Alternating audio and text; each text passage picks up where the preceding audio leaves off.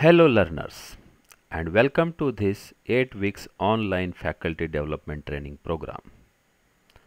This learning session is based on Bloom's taxonomy.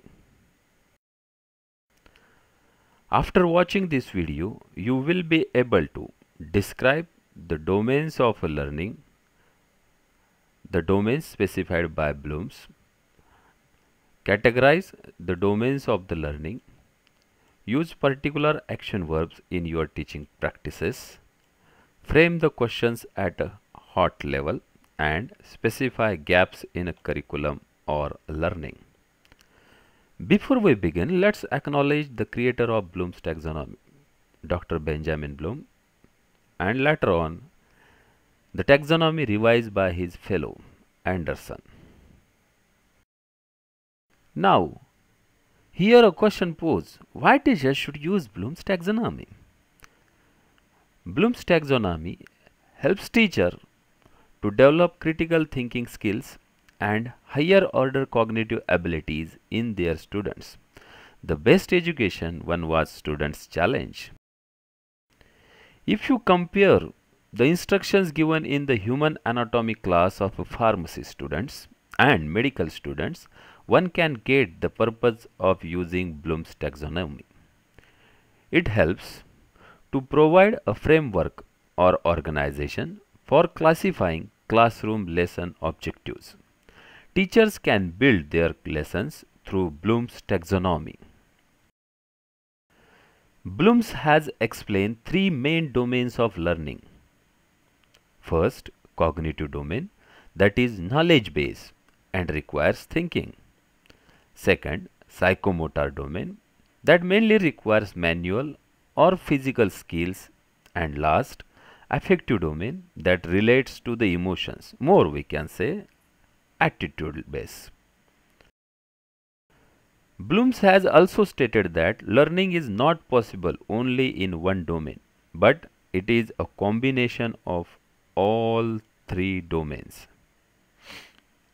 Means one cannot say that learning is only happening in a cognitive or affective domains.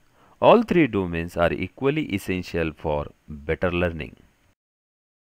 Out of the three domains of learning, let's discuss cognitive domain, but remember that while framing for the learning outcomes, they must be woven through all three domains and should not be focused on only one. Cognitive domain is subdivided into 6 subdomains, and Bloom's has categorized them into low order of thinking and high order of thinking.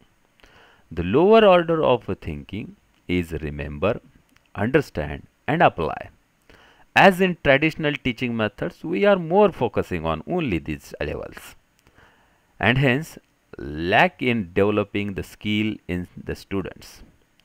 On other hand, higher order thinking domains in a cognitive domain are analyze, evaluate and create, commonly known as HOTS, and this is the most critical thinking level.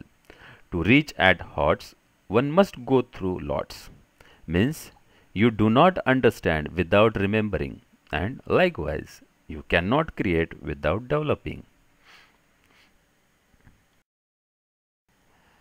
Here is a question for you. Why teachers have to use Bloom's taxonomy verbs in their teaching learning processes? Stop the video for a moment and write down your answers. Oh, you wrote the answers. Very good. Just tally it.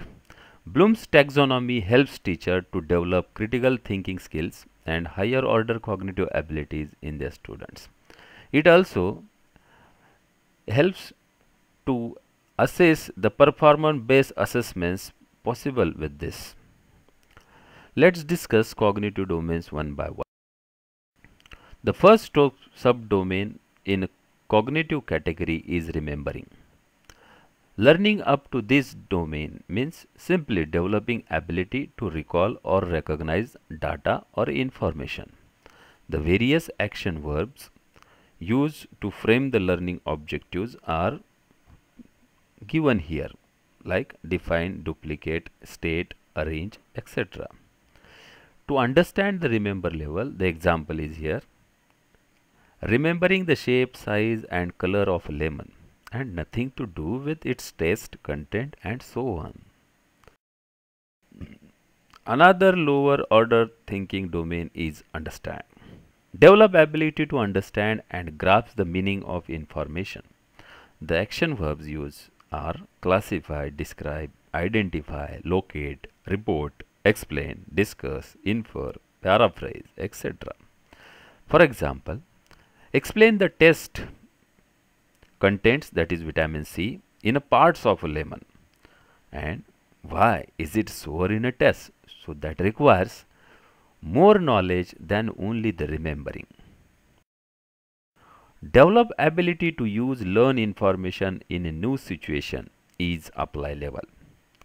Action verbs are given here: execute, implement, solve, use, demonstrate, apply, choose, etc. For example, use lemon where vitamin C requires. In analyze level, one requires higher and critical thinking than just required for previous subdomains. The ability to break down the material in its parts so that its organizational structure gets understood. Action verbs are relate, contrast, distinguish, experiment, examine, break down and etc. We can have an example like identify parts of a lemon as a peel, core, seeds, etc. Tally them with other citrus fruits like orange and lemon sweet. The ability to judge value of a parts or importance of a materials comes in evaluate level.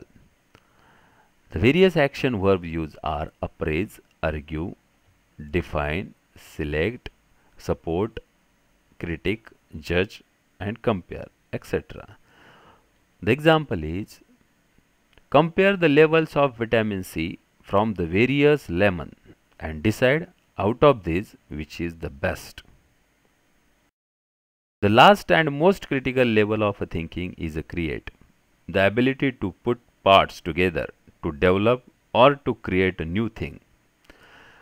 The example is develop healthy and tasty juice of lemon, and various action verbs helps to create a more thinking inside the students are design, assemble, construct, formulate, develop, etc. In this way, if our learning outcomes are built at a higher order levels, then students' performance will definitely be increased.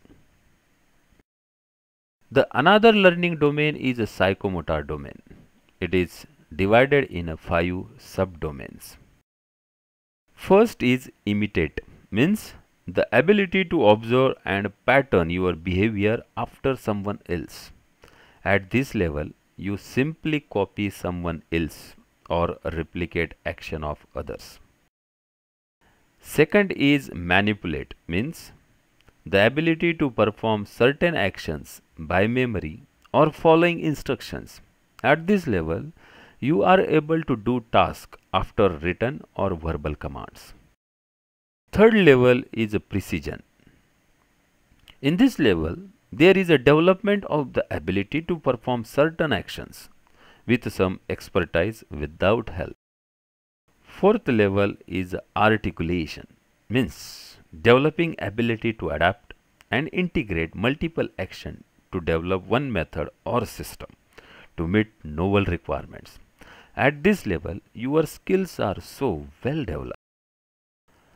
The last level is naturalization, means the ability to perform actions in an automatic or unconscious way. At this level, your performance is awesome with little or no efforts. You don't require much more thinking about it. It's flawless. The emotional domain of learning is affective domain. There is a receiving to pay attention and being aware of existing ideas or concepts or rules. As it goes on increasing, like after receiving, there is a responding, then valuing, then organization, and lastly, characterization, where you act consistently in accordance with the values you have internalized. So, all are requested to develop learning objectives for your teaching plan regularly and questions at higher order thinking levels that will brighten our students. Thank you very much. Hope you have enjoyed learning in this session. Thank you.